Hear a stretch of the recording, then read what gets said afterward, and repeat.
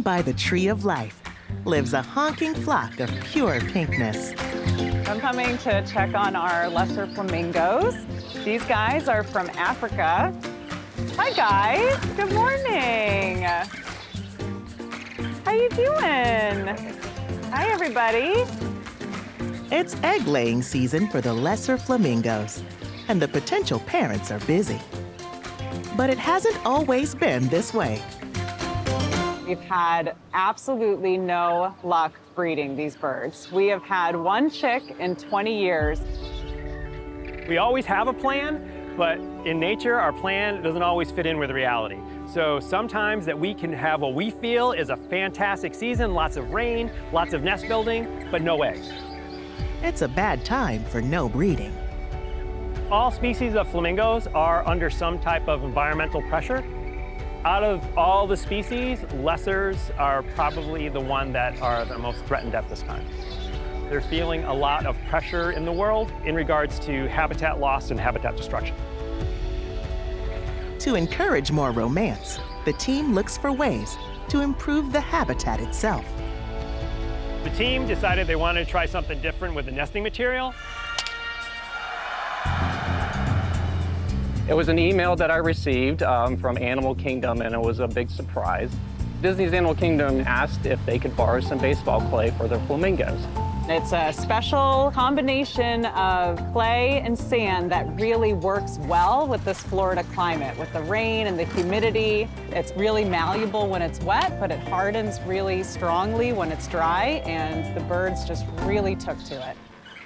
Containing more clay than Florida soil, the infield mix passed the flamingo nest test. An egg appeared, and then they were on a roll. I don't know what's in this clay, but we're gonna call it magic clay because we're already at eggs 5 and 6. We're really excited. We thought we had our plan together and the flamingos were on the same page. But only one egg proved fertile. And for the parents of that egg, disaster struck. The father suffered from a leg injury, so we had to take him up to our hospital.